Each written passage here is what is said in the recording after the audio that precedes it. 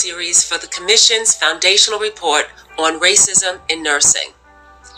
We welcome your exploration of this topic with the hope that it will bring to light a serious problem within the nursing profession that impacts our colleagues, the patients, and communities for which we care.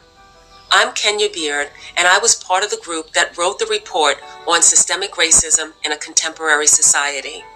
Some may ask, does systemic racism really exist in a contemporary society? In 2021, the CDC declared racism a fundamental driver of health disparities. This section opens with a brief history of the attempts to extinguish racism. However, racism has morphed and transcended time.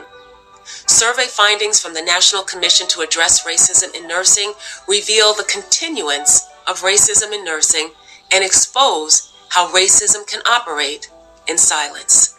The effects of racism in nursing and healthcare, while deleterious, may not result in a national protest similar to the outcry following the death of George Floyd. However, racism is a destructive force that has to be defeated. How can nurses rise to the level that embraces all our professional values, including justice? The 4 I's of oppression help explain our current state, alongside a call to shift from allyship to anti-racism.